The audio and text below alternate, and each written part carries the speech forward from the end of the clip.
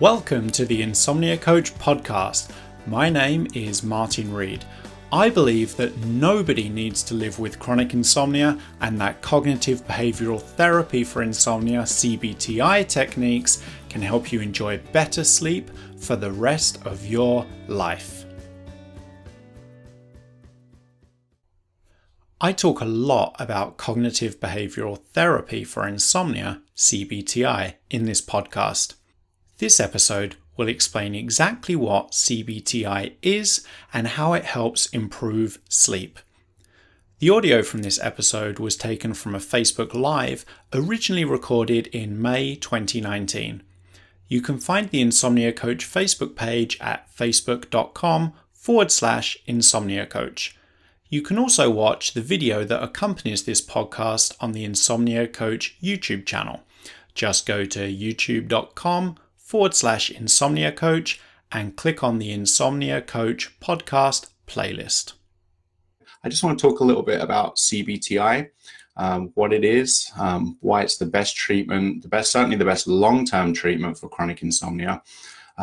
Just because I think that we're still really struggling with getting the awareness of CBT-I out there and what it is, what it means. And I just want to say this right from the start that CBT is not CBD. It's not a marijuana product, a cannabis product. CBT-I is a collection of skills. So anyway, with that out of the way, let's get going. So CBT stands for Cognitive Behavioral Therapy for Insomnia.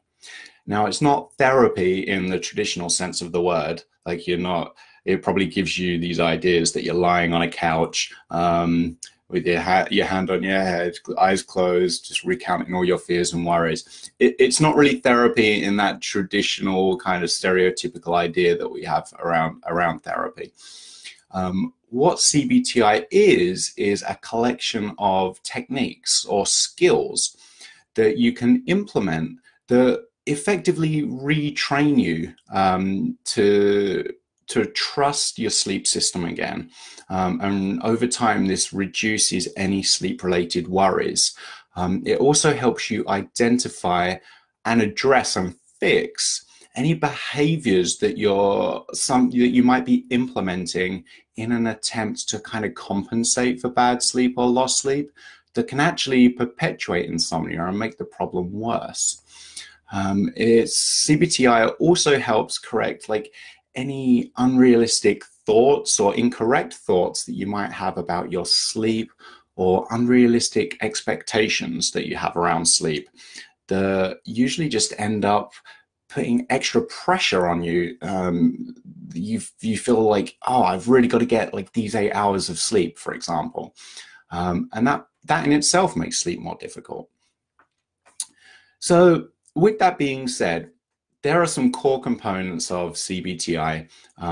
All practitioners generally follow a similar pattern in terms of how they implement or the actual components that they're using, but they might just have slightly different philosophies as to the best way to encourage people to observe the techniques and the components. But generally speaking, it won't vary that much from provider to provider because they're all evidence-based techniques.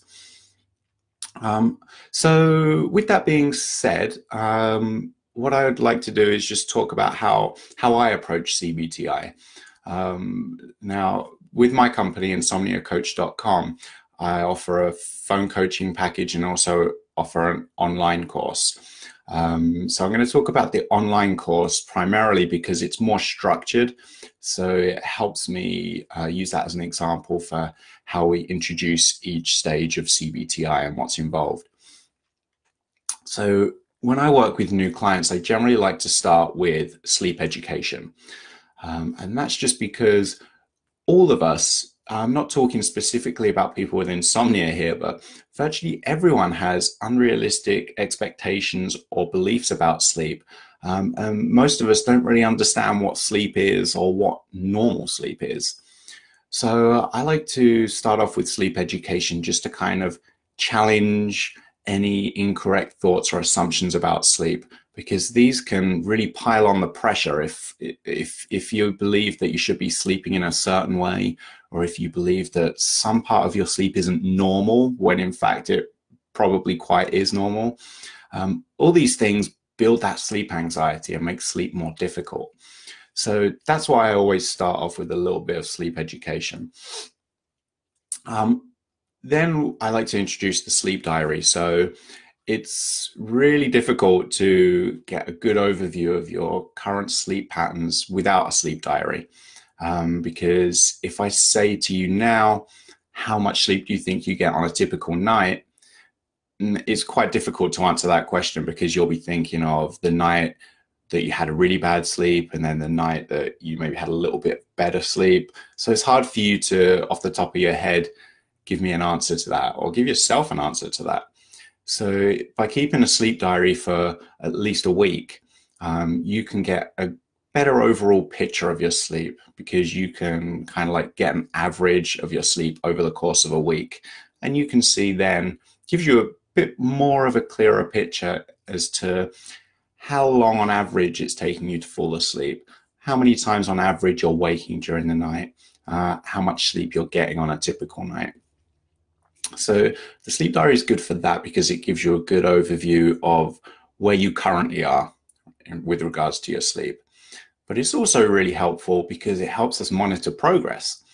So as the weeks go by, as you're working through a course of CBT-I, you can actually see the techniques are working. So you might have had a bad night, like halfway through a CBT-I course, for example. If you weren't keeping a sleep diary, you're probably likely to dwell on that bad night. But if you were keeping a sleep diary, as you should be when you're going through a course of CBT-I, you'd be able to look at your sleep diary and see the general overall trend is still positive. And that can be really helpful. All right, so that's like the introduction to getting started with CBT-I. Now, practitioners will introduce the remaining components at different times, or they might slightly customize them according to your individual needs. But then you're generally looking at sleep restriction, which is a terrible phrase because it implies that we're restricting sleep. We are not restricting sleep. What we're doing is restricting time in bed.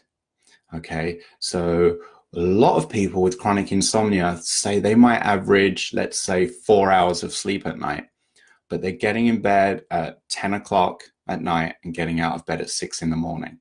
So they're allotting 8 hours for sleep, but they're only getting 4 hours. So that means that the other 4 hours are just spent awake in bed, tossing and turning, feeling anxious, worried, frustrated, and this doesn't help us sleep. So sleep restriction is about reducing this sleep window down to more closely match the amount of time you spend asleep. Now, the goal here is to consolidate sleep. So instead of spreading out tiny little snippets of sleep throughout a really long sleep period, you're going to be getting nice, strong, uninterrupted chunks of deeper, more restorative sleep. The other benefit of this is it helps strengthen and create and strengthen an association between the bed and sleep. So a lot of people with chronic insomnia, especially if you've been suffering from insomnia for a really long time, you've kind of learned to associate the bed with being awake, being frustrated, being anxious, because you spend a lot of time in bed doing those things. So with sleep restriction or bedtime restriction, you're going to be spending almost all of your time in bed asleep instead of awake. So over time, this retrains you to see the bed as a place for sleep. And over time, this makes the bed a strong trigger for sleep. So that's sleep restriction or bedtime restriction. The next technique that's often used is called stimulus control. Another really terrible phrase, terminology, is very scientific, research-based. Stimulus control basically means, as I touched on before, we want to associate the bed with sleep and nothing else. Okay, so insomnia really is when insomnia gets perpetuated, when it gets just keeps on going, it's insomnia, insomnia, insomnia, and it gets worse and worse over time. It's perpetuated. This is kind of like this is a symptom of like a learned association between the bed and bad things. Like you go to bed and you're expecting a bad night, you're expecting to be awake, and we want to break this learned association and get you back to the good old days where you thought about your bed or you got into bed and you felt great. The only way to do this is to make sure that the only thing you do in bed is sleep. So to get started, what we do is make sure that you see the bed as a place only for sleep. So you're not watching TV in bed, you're not writing an essay in bed if you're doing homework, for example, you're not checking emails in bed, you're not doing any activity in bed apart from sleep. We do have a little side note that it's okay for sexual activity to take place in bed because that generally doesn't have a negative effect on sleep. But generally speaking, the only thing you do in bed is sleep. And that's really what stimulus control is about. Now, the hardest thing about stimulus control is that it also means that if you're in bed at night and you can't fall asleep, or if you wake up and you can't fall back to sleep, then you get out of bed and you wait until you feel sleepy again, then you get back into bed and you repeat the process. So if you can't fall back to sleep, then again, you get out of bed. So this is a really hard technique to follow because it can kind of make you into this human yo-yo where you're in and out of bed all night long. So the reason this is difficult, I'm sure you're thinking it right now. How am I going to get to sleep if I'm in and out of bed all night? Well, when you're implementing stimulus control, it may well lead to less sleep in the short term. But you have to remember, though, what we're trying to do here is give you a long-term solution to your insomnia. And to get all these long-term benefits, unfortunately, there is a bit of short-term pain. There is a little bit of difficulty getting started in order to reap those long-term benefits. So if you're awake in bed after waking up during the night, or you're struggling to fall asleep, you can wait like 20, 30 minutes. Just estimate this amount of time in your head. You don't want to be clock watching. Or if you just feel really wide awake and anxious and you just know that you're not going to fall asleep, then that's your cue to get out of bed, go into like the living room or another room, and just engage yourself in like a relaxing, enjoyable activity. Something that's a little bit more enjoyable than lying in bed, tossing and turning, being mad that you can't sleep. Some good examples would be like reading, listening to an audio book. Some people like to do crosswords or like Sudoku puzzles or things like that. And then once you start to feel yourself get sleepy again, then that's your cue to go back to bed. Not try to sleep, but just lie back down in bed and just see what happens. And if you're struggling again, it's been like another 20, 30 minutes, or you're feeling really anxious again, then you repeat the process. You get out of bed until you feel sleepy again. Now, it's important to bear in mind that this technique is certainly not intended to improve your sleep on the night that you're trying it out.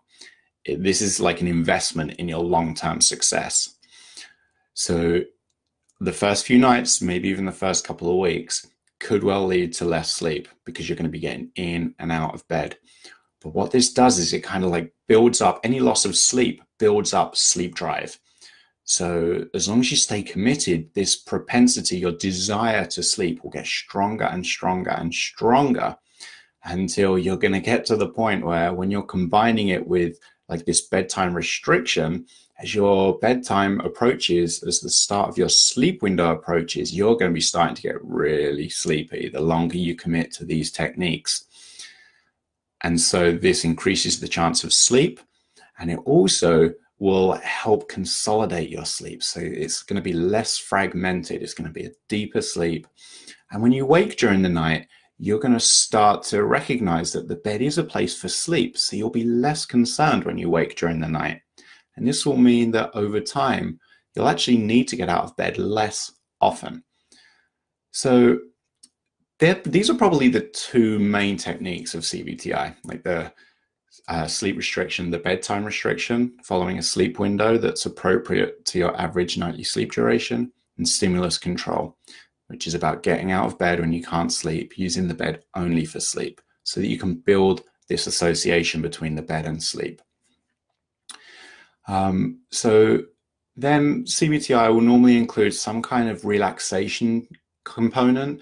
In my online course, I put this like just around about the halfway mark, because I see sleep restriction and stimulus control as the best techniques. They're the best two, the most effective in a course of CBT-I.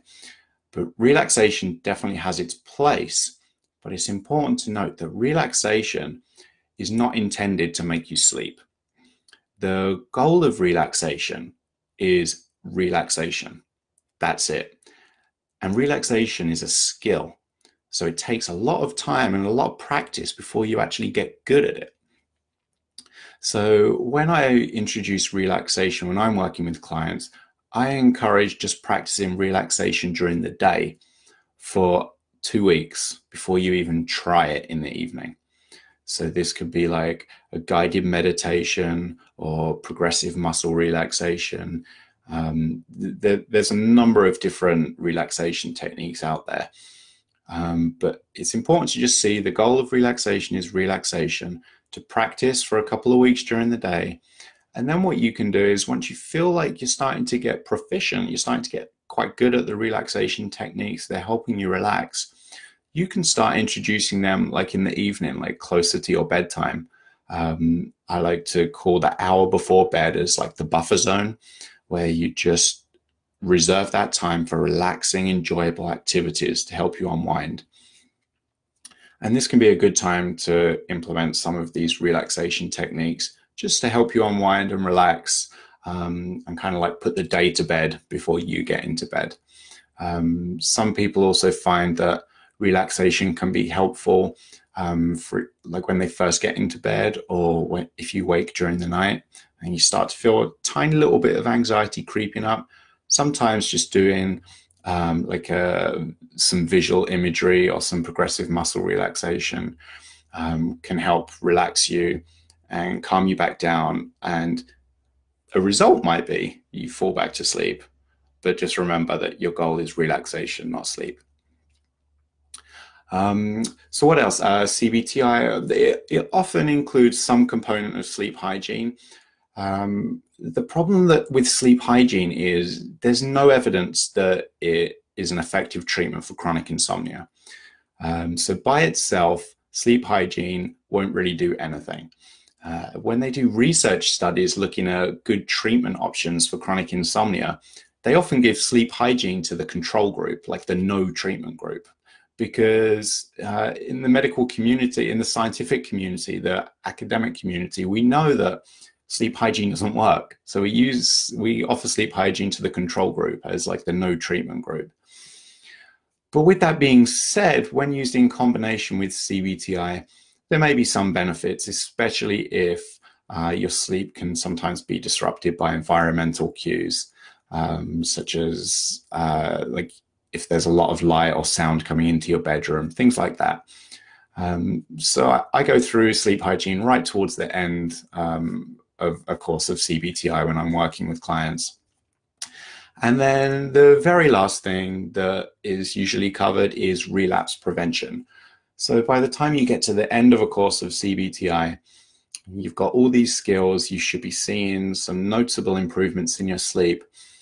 But it's important to bear in mind that you're still going to have bad nights every now and then, right? Because everyone has a bad night every now and then. The best sleepers in the world have a bad night of sleep every now and then. You know, like you get some bad news, or you have to move house, change job, or there's a health scare, something like this.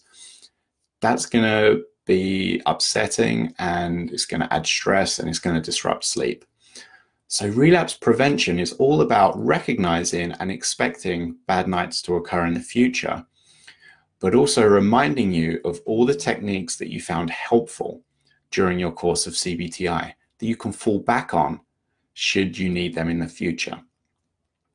Now, this is why CBT-I is so great, and it's such a fantastic treatment for such a fantastic long-term solution for insomnia, is because it's a collection of skills and techniques.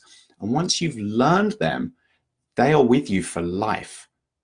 It's not like an ongoing subscription. Like, you're not having to pay money every month for the rest of your life like you would with supplements or sleeping pills or something like that, because you've learned these skills and they will be with you forever. And so anytime that your sleep gets disrupted again in the future, you just empty that vault back in your mind and remember all the skills that you learned, and you can reintroduce these into your routine and get your sleep back on track. All right, so we're about the 20-minute mark now. I think I'm going to call it a day. If you've never given CBT-I a try, I really encourage you to look into it. Ask your doctor about it. Just Google it. Just become more aware of it. It's really challenging when I'm in like these insomnia support forums, or I'm just talking to people with insomnia, and they could have been suffering with insomnia for like 10, 20, 30 years, and they tell me they've tried everything, but they've never heard of CBT-I. And through no fault of their own, we're just doing a really bad job of getting this awareness out there. So my real aim is just to give you that awareness. And I really hope you'll take the next step and just do a little bit of research about it. If you have any questions, I'm more than happy to help out. You can email me. My email address is hello@insomniacoach.com.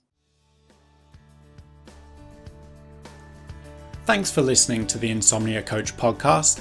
If you're ready to implement cognitive behavioral therapy for insomnia CBT-I techniques to improve your sleep, but think you might need some additional support and guidance, I would love to help. There are two ways we can work together. First, you can get my online coaching course. This is the most popular option. My course combines sleep education with unlimited support and guidance and is guaranteed to improve your sleep.